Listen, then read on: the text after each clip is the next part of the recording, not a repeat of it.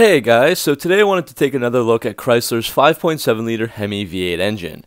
In the past couple of years, we looked at the major flaws and problems of both versions of the 5.7, including the 2003 to 2008 and the 2009 to present engines. For today, we are going to be comparing the two engines, so the first one many refer to as the pre-Eagle version, and the second as the Eagle, and we'll look at all the specs and details and features that differ between the two. So this information could come in handy when purchasing a used vehicle or grabbing an older engine for your project. We'll start with an overview of the engine and then look at the differences of the various aspects of each, like the power output, block, exhaust manifolds, cylinder heads, the major problems, and that sort of thing. So let's begin. The second generation 426 Hemi V8 was last used in 1971 in a production vehicle, and it would be more than 3 decades until the third generation Hemi made its triumphant return. The newer Hemi engine heads were flatter and more complex than the older Hemis, and the combustion chambers are no longer truly hemispherical, but of course Chrysler wasn't going to lose the chance to bring back that legendary nameplate. Chrysler took the opportunity to show off the third gen Hemi on many of their concept vehicles in the early 2000s, with the first few being under the hood of the 2000 Chrysler 300C Hemi convertible concept and the 2001 Dodge Super 8 Hemi. As for the first Hemi, this engine was released for the 2003 model year on the Dodge Ram 1500, 2500, and 3500 pickup trucks to replace the 5.2L and 5.9L Magnum V8 engines. Different models followed, with the Hemi spreading across many vehicles like the 2004 Dodge Durango, 2005 Chrysler 300C, Dodge Magnum RT, and Jeep Grand Cherokee, the 2006 Dodge Charger RT and Jeep Commander, and 2007 Chrysler Aspen. In all of those vehicles, the 5.7 was mated to either the Mercedes or the Chrysler 545 RFE 5-speed automatic. Some Ram heavy-duty trucks with this Hemi were paired with a 5-speed NV 4500 or 6-speed G56 transmission from Mercedes-Benz. However, all of the cars and SUVs had one of the 5-speed automatics. Power output was rated at 345 horsepower and 375 pound-feet of torque in the Ram trucks, 330 to 335 horsepower and 370 pound-feet of torque in the Jeeps, Durango, and Aspen, and 340 to 350 horsepower and 390 pound-feet of torque in the LX vehicles. The displacement is 345 cubic inches, so some also refer to it as the 345 Hemi. One important feature was what Chrysler called the multi-displacement system, or MDS, which first came out on the 2006 Hemis. This deactivates 2 cylinders in each bank, so 4 out of 8 total, when the throttle is closed or at steady highway speeds and under light loads, and Chrysler claimed that it boosted fuel economy by 10 to 20%. This MDS system was never included if there was a manual transmission. So as for the Eagle Hemi, this engine was revised for the 2009 model year across the Chrysler lineup.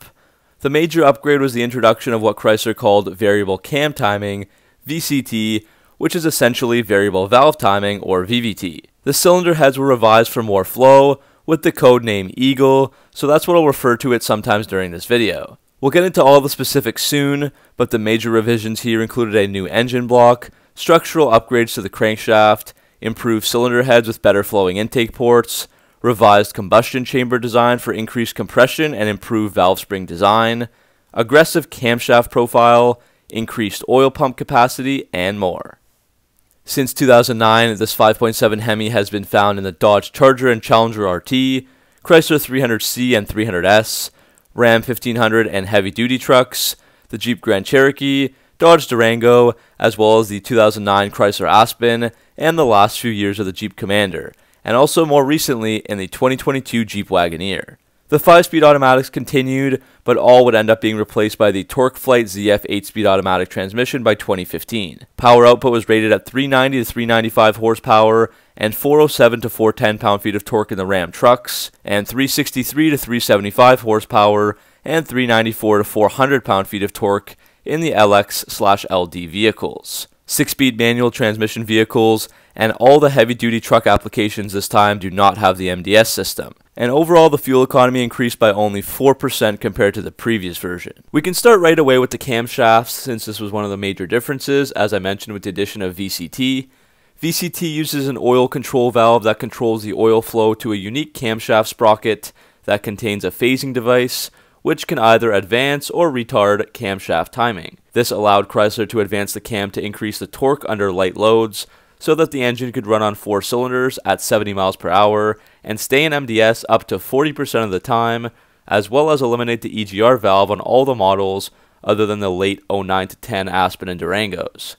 Unlike the original Hemi, the VCT engines had 5 different camshaft profiles, each with a unique cam that was not interchangeable with each other. The different cams included one for the Ram 1500 pickups, as well as the 2009 Aspen and 2009 10 Durangos, one for the Ram Heavy Duty 2500 and 3500 trucks, one for all the cars and SUVs with automatic transmissions, including the Charger, Challenger, Durango, and Grand Cherokee, and one for the Challengers that have a manual transmission, as there was no MDS, so the cam was revised.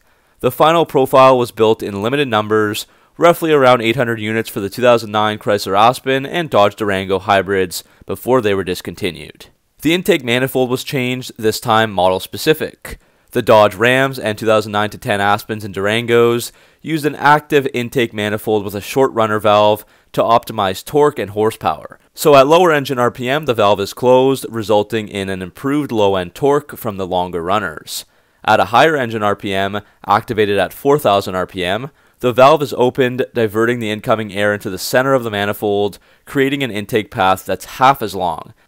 So the shorter runners result in an extra 25 horsepower. All the passenger vehicles, Jeeps, and hybrid Aspen and Durango use a passive intake manifold that doesn't have a short runner valve. The camshafts we talked about are designed to work specifically with the active intake or not. Now we'll go back and forth with the pre-Eagle and Eagle Hemis, taking a look at the engine blocks, cylinder heads, rotating assembly, and major flaws. So starting with the engine blocks, on the pre-Eagle there is 5.7 cast on the driver's side of the block above the oil pan rail, and these are painted black. Like the original 426 Hemi, all the 5.7 blocks are cross-bolted. Chrysler knew that many would want these Hemis for their old-school Mopars, so all Gen 3 Hemi engines share the same bell housing bolt pattern of the Chrysler LA or Magnum-style small blocks, including the 273, 318, 340, and 360. That allows for interchangeability, meaning that any of the torque flight transmissions can bolt up to the engine, old or new, and many manual transmissions can work as well. This block can be safely bored to 0.03 inches oversized when rebuilding, and the production crankshaft is made from cast nodular iron. The stroke is 3.58 inches and the bore diameter is 3.92 inches. The Eagle blocks still have the 5.7-liter cast on the driver's side and are painted black. These new blocks can be identified with different casting numbers, and they have a large round hole for the variable camshaft timing that's located on the front face of the block above the camshaft bearing journal. The VCT required 3 additional oil passages and an extended front cam bearing that allows an oil supply to the cam phaser through the front journal. This Hemi still has a cast iron crankshaft with a 3.58-inch stroke, but Chrysler claims that it's a stronger design. Another difference was the length of the crankshaft snout, as it was extended by 0.46 inches so that the crank gear lined up with the cam gear. Now we can move on to the cylinder heads. The Gen 3 Hemi engine cylinder heads are cast aluminum with a twin plug design for better efficiency. The exhaust port is square with 50 cubic centimeters of volume, and the exhaust valve diameter is 1.55 inches. The intake port is square with 161 cc of intake runner volume and a 2-inch intake valve diameter. Overall combustion chamber volume is 85 cc, using a 9.6 to 1 compression ratio. Motor Trend published an article where Dave Weber at Modern Muscle Performance did some flow testing with both sets of cylinder heads, the pre-Eagle and the Eagle, and they found that at 0.5 inches of lift, there was 284 CFM, or cubic feet of air, moved per minute from the intake port, and 183 CFM from the exhaust port. One of the biggest changes in the 2009 and up Hemi engines was the updated and revised cylinder heads. So much so that this engine is often called Eagle because that was the code name for those cylinder heads. These are still cast aluminum, but they had some major changes for better airflow. First, they have a 65cc oval closed chamber instead of the 85cc Hemi chamber on the previous heads, so the compression ratio was increased from 9.6 to 1 to 10.5 to 1. As Chrysler said, quote, to improve the combustion process and therefore efficiency, end quote. The new intake ports are still square, but the intake runner volume is up to 185 cc, up 14.9% from the other heads. The intake valves used are also slightly bigger, up to 2.05 inch instead of 2 inches. The exhaust ports are now D-shaped, and they have a volume of 56 cc, so that's up 12%, but the same 1.55-inch exhaust valves are still used. However, both the valve stems are a bit longer as the rocker pedestals were moved up higher on the head to make room for the new exhaust ports. All those differences result in some big flow improvements right out of the box. At 0.5 inches of lift, the intake ports flow 323 CFM, which is 13.7% more than the original heads, and the exhaust flow is around the same at 181 CFM. As for some other rotating assembly parts, we can lump both engines together since there aren't too many changes here. The connecting rods are made from powdered metal and measure 6.242 inches. On the Eagle Hemis, the rod cap is stiffer, and they are supposedly redesigned to be stronger than the originals due to the increase in horsepower. All 5.7-liter Hemi V8 engines use a hyper-eutectic aluminum alloy piston with pressed pins. The original piston was modified to accommodate a new narrow ring pack, but otherwise the exact same pistons are used. Due to the extra lift on the VCT cams, the lifters were changed slightly to accommodate for that, so the earlier lifters won't work in the newer engines. These can be identified with a chamfered edge. Both versions have a cast iron crankshaft with a 3.58-inch stroke, but Chrysler claims that it's a stronger design. The 5.7-liter Hemi V8 does share the same stroke as the 6.1-liter Hemi V8, but the cranks are not interchangeable between the variable and non-variable timing engines. The original Gen 3 motor had a 32-tooth crank sensor wheel, but they stepped it up to a 58-tooth sensor wheel on the new motor because the computer, quote, needed more immediate and accurate information on the position of the crankshaft during rotation, end quote. So that means it could control and coordinate MDS and the VCT along with direct ignition and all of the other electronics that are used on this engine. Now we'll look at some other random specs and info about these Hemis. Both have the same firing order and both use an 80mm throttle body. The fuel injector flow differs as the original motor was 26 pounds per hour at 58 psi, while the Eagle motor went up to 28 pounds per hour at 58 psi for trucks, and 35 pounds per hour at the same pressure for cars. Another change is that the oil pump on the Eagle Hemi has a higher displacement of about 22% more oil.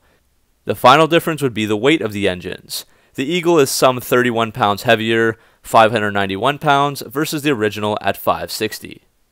Now I want to briefly talk about the major flaw that each engine has. I did make an entire video for each, talking more about why these issues happen and how to prevent them, so if you want more information, make sure to watch those. The links will be in the description. On the earlier 2003 to 08 Hemis, they have the issue of premature dropped valve seats. The valve seats fall out of the head and cause damage to the engine. In the head of the intake valve there is a ring, which is called a valve seat. The intake valve closes up against the metal ring. This is made of a different material, steel, rather than the aluminum head, which is stronger. So when the parts get hot, the aluminum head and the valve seat metal expand, but at different rates, so the valve seat can fall out of the head. This was a design flaw that Chrysler fixed for the newer Hemis, and it doesn't happen anymore at the same frequency. There's a whole lot of different rumors around what the exact root cause is. Some say due to the engine overheating, some say from revving too high, and some say from the MDS. The most common reason that people believe it happens is simply overheating. Basically, when you shut off the engine when it's too hot, you get a heat spike or a heat soak, and the temperatures rise after shutdown, and the head temperatures are not even, and a valve seat could drop. When it does happen, it causes some pretty significant damage to the engine, as the valve seat cracks into different pieces, which then get pressed into the piston, pound into the cylinder heads, and even can transfer to other cylinders. If it happens, you're looking at a lot of new parts, like cylinder heads and pistons and a machine block if the cylinder walls have been damaged. This usually happens after 100,000 miles, and mostly seems to affect the cars and not the trucks so much.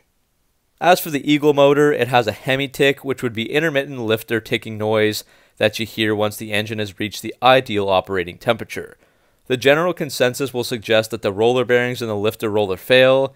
These are also called needle bearings, and that causes the roller to seize and end up sliding or tapping on the cam lobe rather than rolling as it should.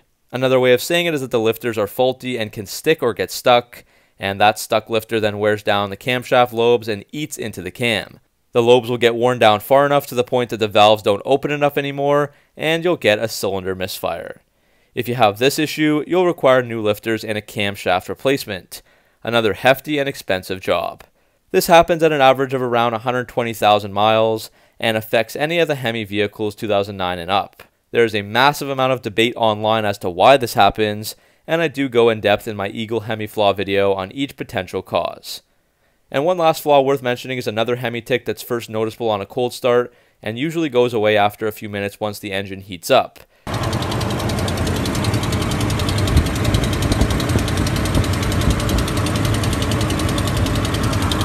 This would be an exhaust leak, as the exhaust manifold bolts break, creating that leak. This issue affects both the pre-Eagle and Eagle Hemis and only the trucks and SUVs, and seems to keep reoccurring even after fixing, but it's not something so detrimental like the other two flaws mentioned.